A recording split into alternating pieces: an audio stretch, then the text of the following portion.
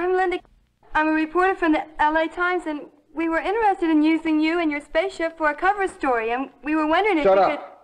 Back in 1979, a little movie called Superwoman was released, and immediately unreleased when DC, Detective Comics, fucking sued the shit out of the producers who thought they could get away with using extremely direct names and iconography of freaking Superman in their low-rent porn joint.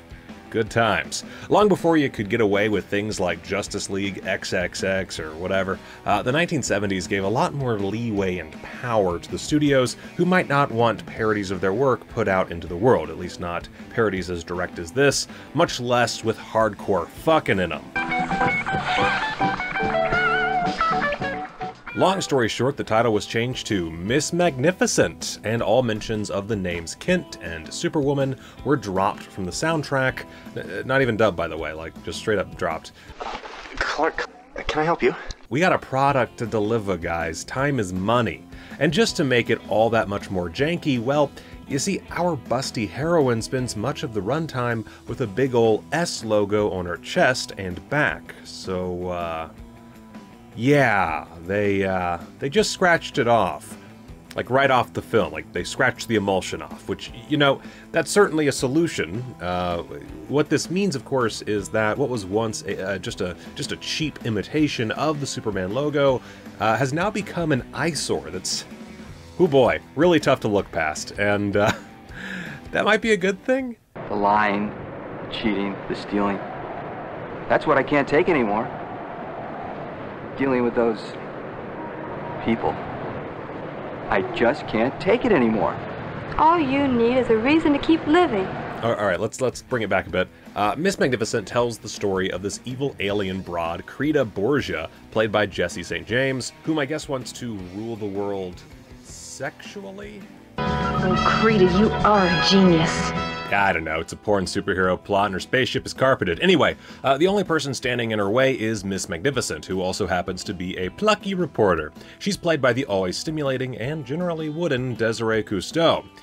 She of Pretty Peaches and Hot and Saucy Pizza Girls fame, as well as my dreams. Miss Magnificent spends her time mostly solving her problems the same way, such as with John Seaman over here, who is attempting suicide, only to be shown the light, so to speak. The fucking itself isn't anything crazy, but there is a lot of it, and anytime Desiree gets time to shine is typically a top-tier scene. Those bazoombas!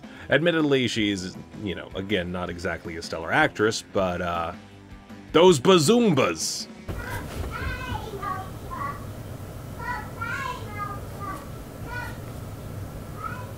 Talking about porn while my child is in the next room screaming. Anyway, we also have Clark Clint, played by the legendary Mike Horner, as well as Lois Lay, as portrayed by Holly McCall, who get their own share of the action. McCall notably gets an anal scene with the domineering bad boy rocking white socks, David Morris, which makes me wonder if Desiree simply wouldn't do it or demanded too much money. Horner, meanwhile, gets seduced by our cackling villain Creta to see if he's a secret superhero. It's a cute gag, and one of many scenes where Jesse St. James gets to chew so much carpet, I'm surprised she didn't get a girl-on-girl scene. Where's the dildo? I'm gonna cornhole this fucker. That broad is eating. Shock of shocks, what we get here isn't exactly an action extravaganza. I mean, peeps, you know, they get a lot of action, but no one's getting thrown into a Coca-Cola sign, you know what I'm saying? Still, there is some attempt at creating superhero effects, like Desiree Cousteau jumping in and out of windows on shabby sets.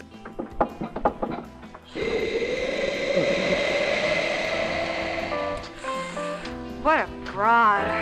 And composited flying shots that, they get an E for effort.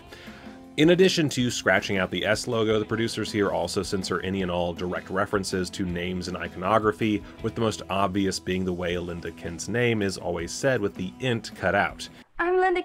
I'm a reporter from the LA Times, and... It sounds like a stutter, and if you laugh at that, then you're an ableist piece of shit. Get the fuck out.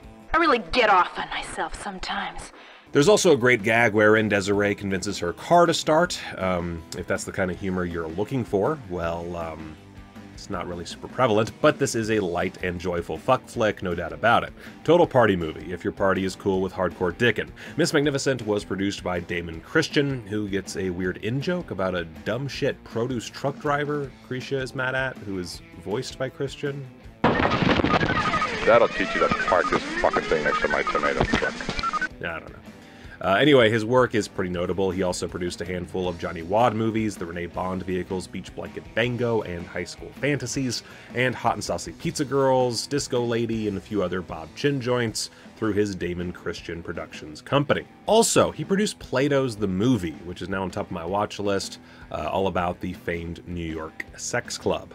That film was also directed by this film's director, Joe Sherman, who also edited Hot and Saucy Pizza Girls, Heavenly Desire, and Taxi Driver. Taxi Driver, Jesus Christ. And Taxi Girls. Small World, that 70s porn scene.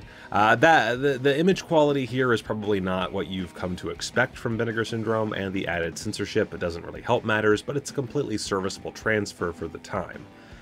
Definitely something I'd like to see an updated HD version of, and it would be nice to have special features or like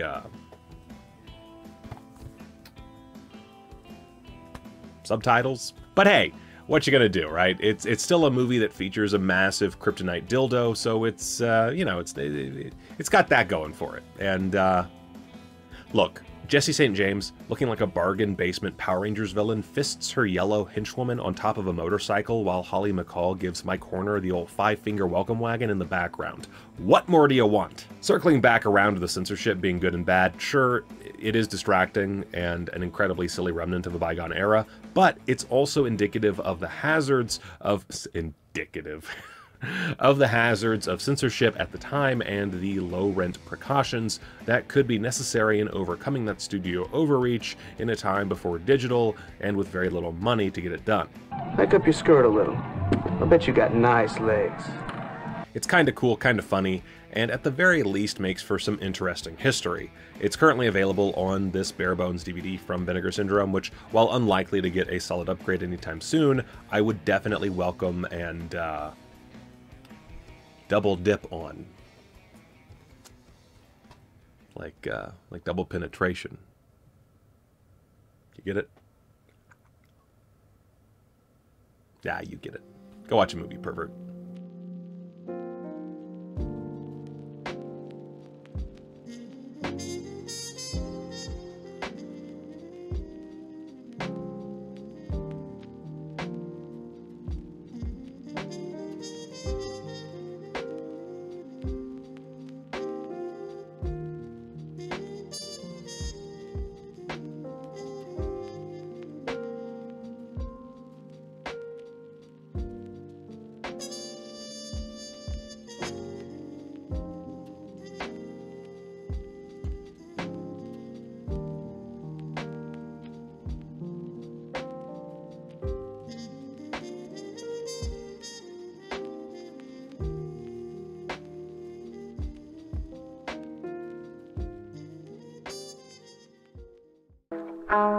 Break it, it's your ass.